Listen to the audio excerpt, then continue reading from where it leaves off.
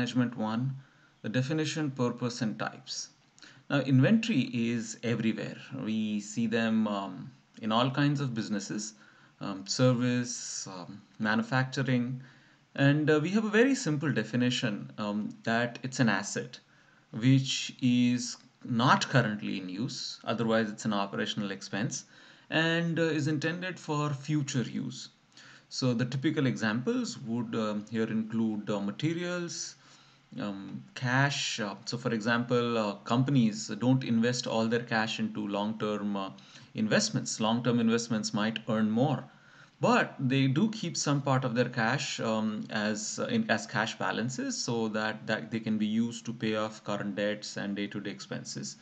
And that cash is inventory.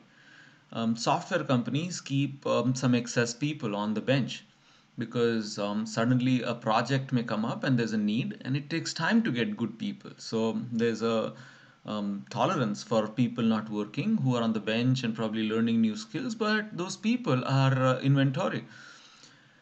Similarly, if a business has scrap which is sellable at a value at a future date, even that scrap is inventory. Now, here, what I want to point out is, you know, what is not inventory is a scrap which is not sellable. And this article that you can Google more about tells you how important inventory is. So in 2001, Cisco had to write off $2.25 billion of inventory from their balance sheet because it had no value. So wherever inventory it's unsellable and it has no value, that ceases to be inventory and it has to be written off. So just to give you an perspective of how dangerous inventory can be. But we shouldn't be talking about dangers of inventory alone because inventory is necessary. Customers buy inventory from us.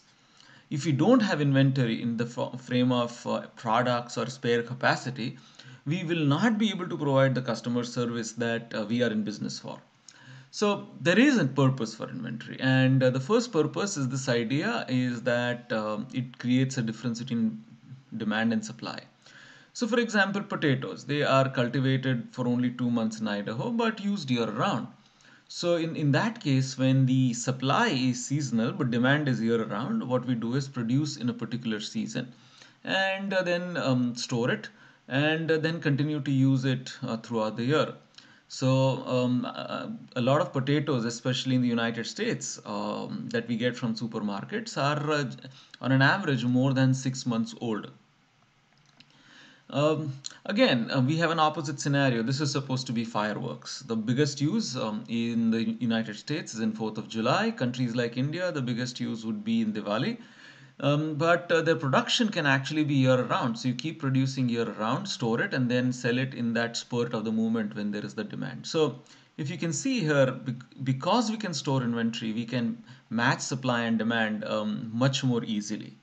And we can create customer service, and the customers and the suppliers are not immediately dependent on each other. So consider a service industry where, so for example, an aircraft where you cannot inventory the aircraft seat.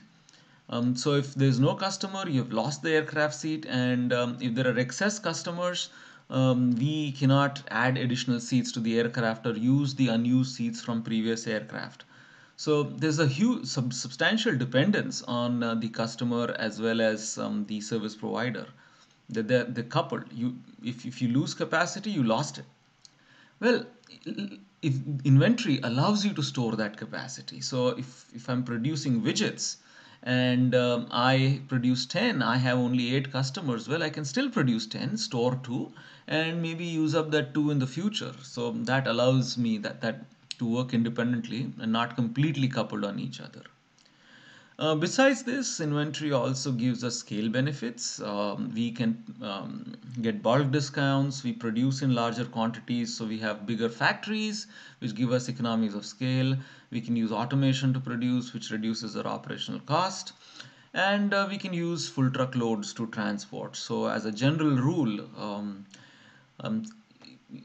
even if I can fill half the truck, with my material, full truckload rates would be better than part truckload or less than truckload rates. So yeah, so if I can have those larger quantities, the my transportation rates would come down. And so now that we know the purpose, we should go into the different types. There are three general types from the flow patterns. So there's a raw material, which is the basic component that a firm buys. We convert it to a work in process, and then the converted process is converted into into a format that our customers want it in, and which is called the finished goods. So again, it's not that inventory is always carried in finished goods, because a made-to-order firm would carry inventory in the form of raw materials and then convert to finished goods after the customer orders it. So finished goods is not always the dominant form of inventory. But anyways, there are three different forms according to the flow. There is a fourth form which is called MRO. MRO here is all in accounting, we call it indirect materials, but it is all those inventory items which are used for production but are not a part of the final product. These items sometimes can be very expensive and end up being very costly to store by. So MRO inventory management is a very important topic all by itself. There are other ways of inventory classification. Generally here, another one way, let's say I'm a made to stock company, I'm selling chairs. In that case, the demand for chairs becomes an independent demand, while the raw material is a dependent demand. Because so a similar example, if I'm selling cars, when I know that the demand is for 100 cars, that's what I forecasted. I can say that there is a forecast, or there is a demand for 500 tires, one spare, four tires and one spare, so 500 tires. So the idea here is the inventory management of finished goods, or in this case made to stock, must be based on a forecast, while the inventory management of raw materials, which is dependent demand, must be based on a calculation. You shouldn't forecast tire requirements. You calculate tire requirements based on your requirement of cars.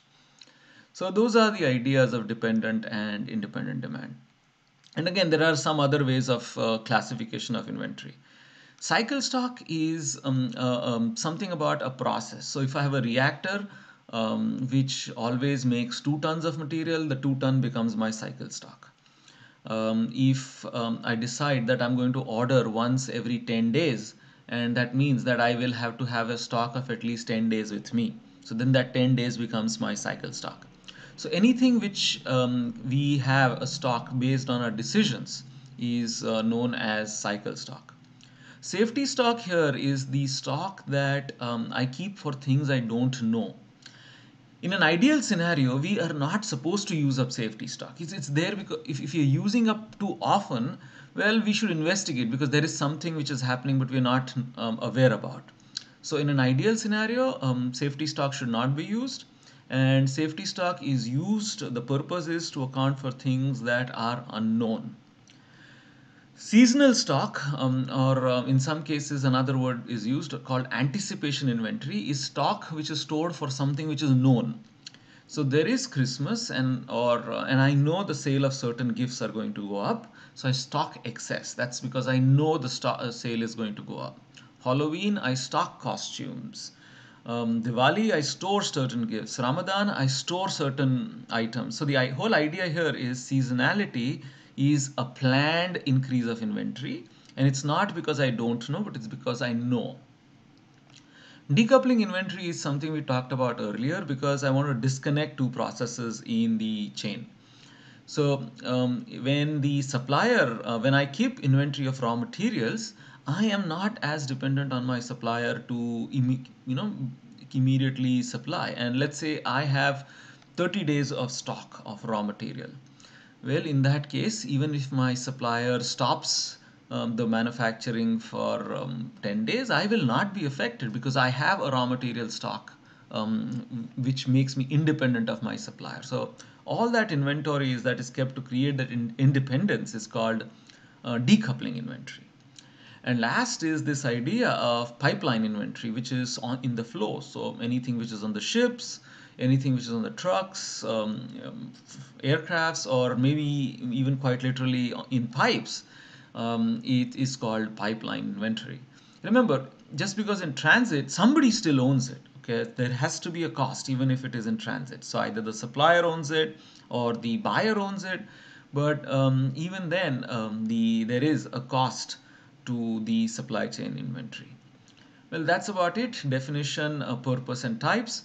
Next video, we should look into some inventory metrics.